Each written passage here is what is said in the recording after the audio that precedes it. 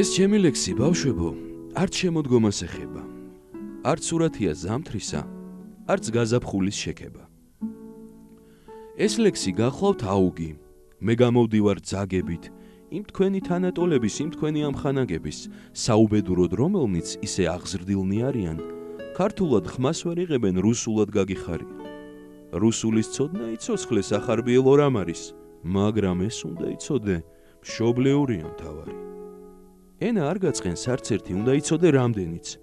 ოღონდ არ უნდა დაჰკარგო ქართული სიტყვის ნათელი.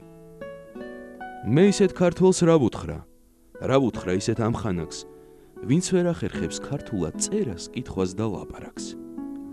ვინც არ იცის და არც უნდა იცოდეს ჩვენი წარსული, ვინც ხმას ვერ იღებს ქართულად, არც სხვისი ესმის ქართული. განა იმისთვის იბრძოდნენ წარსულში მამა-პაპანი, დღეს შვილმა აღარ იცოდეს სისხლით დაცული ანბანი.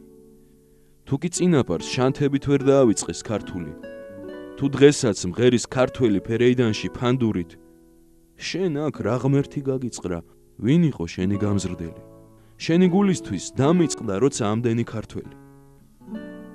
მე ისეთ ქართველს რა ვუთხრა ისეთ ამხანაგს, ვინც ვერ ახერხებს ქართულად წერას, კითხვას და ლაპარაკს.